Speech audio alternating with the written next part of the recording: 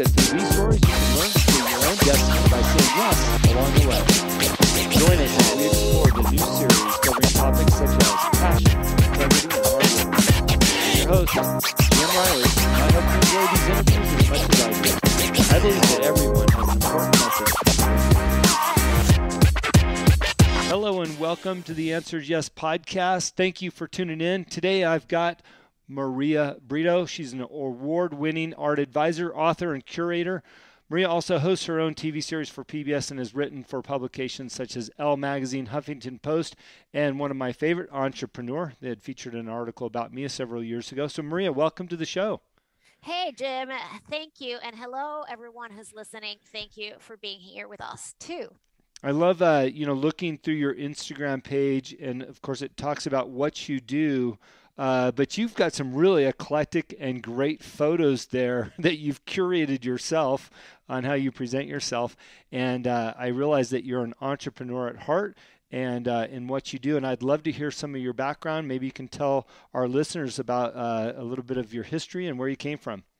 Yes. Well, I grew up in Venezuela in South America, and I moved to the States to go to Harvard Law School, and I graduated in year 2000, moved to New York City to practice corporate law at big law firms, and I hated it with all my might.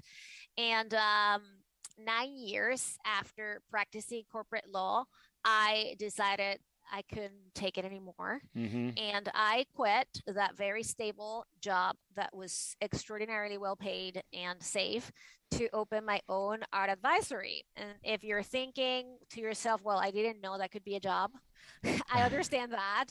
It's what I do basically is I help people to collect art and to build art collections that act both as aesthetic and incredible points of conversation about different topics ranging from race to society to technology, whatever it is that my clients are passionate about.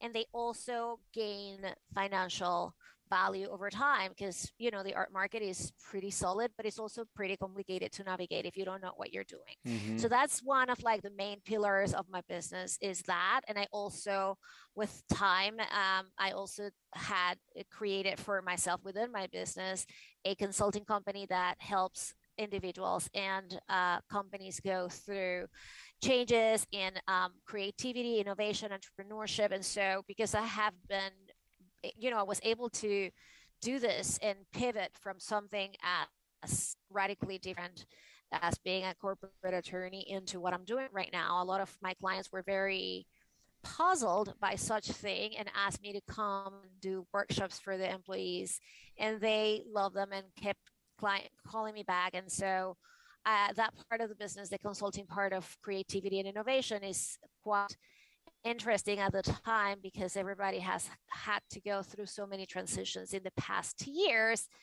And, I think that being also able to work with so many artists has taught me a point of view that is quite different and that is always helpful when somebody wants to do something new. Usually you have to be able to absorb and admit into your life things that are not the ones that you go as business as usual, right? I mean, new things, innovations, breakthroughs don't come from being an expert in one area, but they come from looking at the world from all these different perspectives. So that's in a nutshell what I do. All right. Okay, so I want to unpack a little bit here. You grew up in a foreign country. You came to the United States with the dream of going to Harvard, which is very challenging to get in. And here you are receiving a degree from that college and going into law. What was it that inspired you first and foremost to come to the United States, go to Harvard, and get that law degree? Was it your parents' influence or something you felt you wanted to do?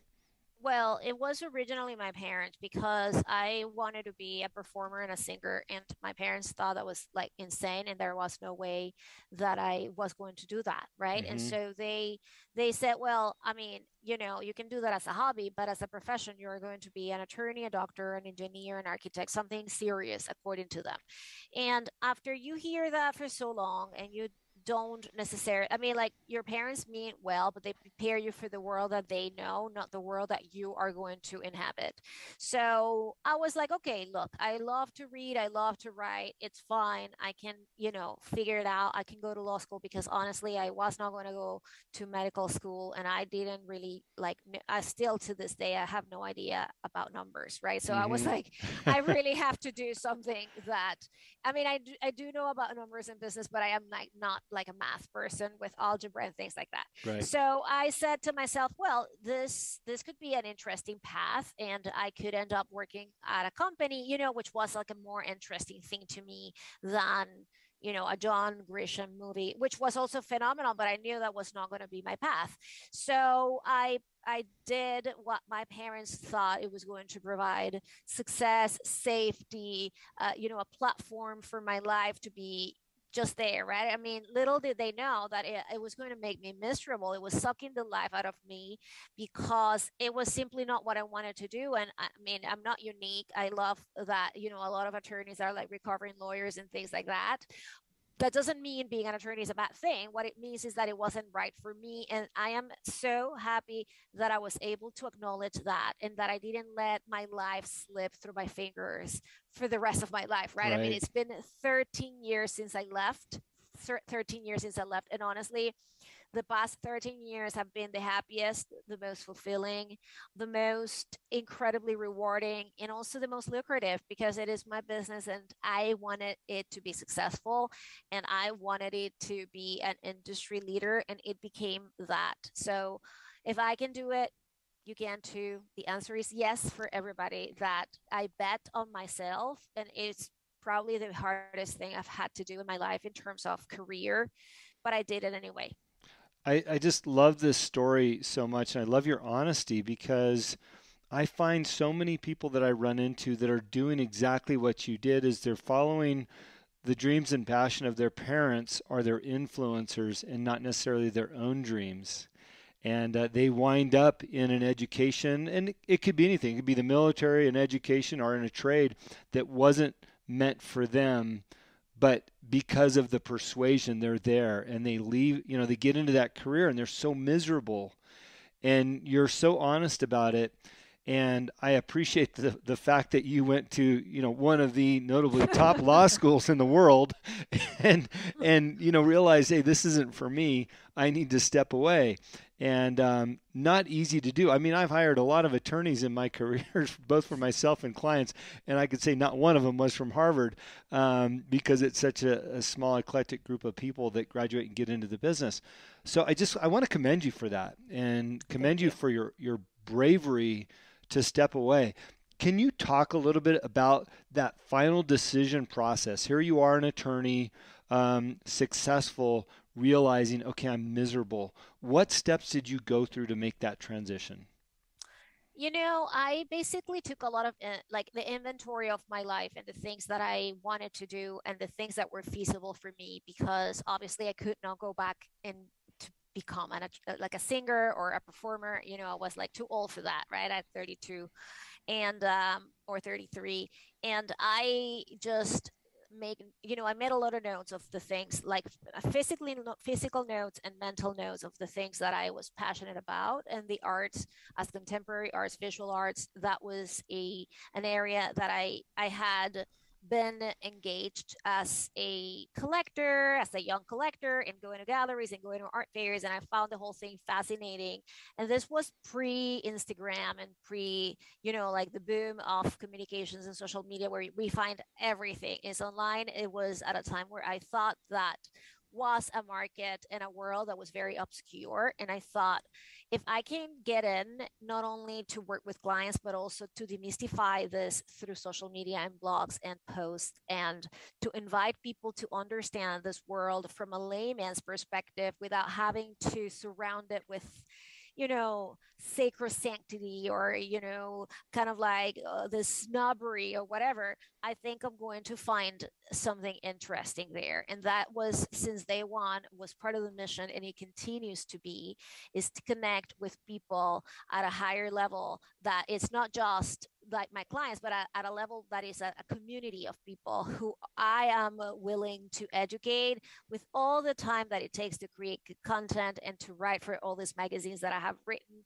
for and all those websites, because I think that to me, that was a crucial part of the business. And one of the reasons why I got so many opportunities, including the TV show and all those things, is because I was willing to explain easily what the art world is and how people can collect, or what artists mean when they do certain things. And to do it in a non intimidating way was part of, how I decided that I could do this for, a living, and for Hmm. and obviously I don't live out of the Instagram post, but I live out of the knowledge that I have gained, and I was learning something for myself while at the same time I was explaining it to people. So the decision making process was that, by elimination of a lot of things that I had considered where I could really not see myself doing that, and by paying attention to the blind spots in the market and the blind spots of people who were doing the job that I wanted to do, I realized that I could do it better. And obviously, it's a different thing when you see it from the outside, and it's a very different thing when you do it from the inside. But I was convinced that I had something to contribute, and I was right. Yeah. So just some of the logistics of that transition too, and I love that you found something that you were passionate about and you found the blind spots, as you suggested, that you could do better. Because I see that as a strategist in a consulting world, I see that every day. It's hard not to ignore the blind spots. Like, well, I wish I could do that. Or I had more time for that. But just some of the logistics of making some of that transition. Did you write a business plan while you were still an attorney? Did you save a bunch of money to say, okay, I've got my umbrella if I need it? Did you, move apartments, or, change a lifestyle? What were some of the logistics? Because I believe there's a lot of people out there that are hesitant to make that jump just because of their own logistics and how they go about it.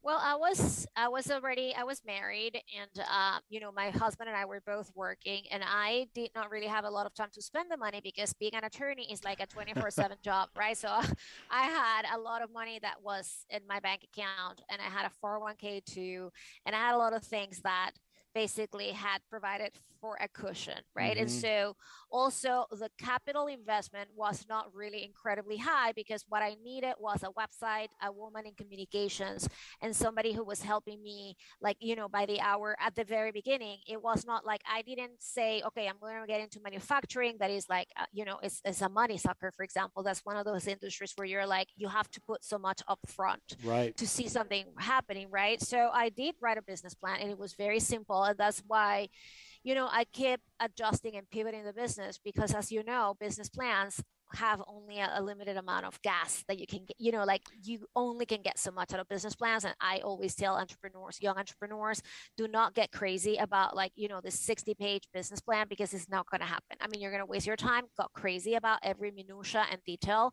And it's really, unfortunately, in this day and age, the business plan just, it gives you some direction. And for the most part, that business plan for me worked, to give me direction, and to kind of shape what the business was going to be. But obviously, it kept changing, shifting, and mutating. And as you go on, you know that certain things are intuitively within you as an entrepreneur that you have to follow, and certain things you have to kill because they don't work anymore. And it's just like, whether you have them on the business plan or not, you just, make the decision of what's best for your business. But yes, I had savings. I knew I didn't need a lot of capital or resources. What I need was me to Mm-hmm. show up and to be willing to do everything, right? Like, to shake hands of everybody, to put myself out there, to be passionate, and to be super clear about what is it that I was doing, so people could understand it and hire me, right? I mean, it's like that a famous elevator pitch is really one of the most important things, if you can really articulate it well. And if you can say it for certain years and it doesn't work anymore at some point, then you have to keep, or even months, right? Like, I mean, you have to keep shifting and pivoting it. But it was, that huge transition was possible because I had something to fall back on. However, I went into this thing saying I have no plan B, because I don't want to go back to corporate America.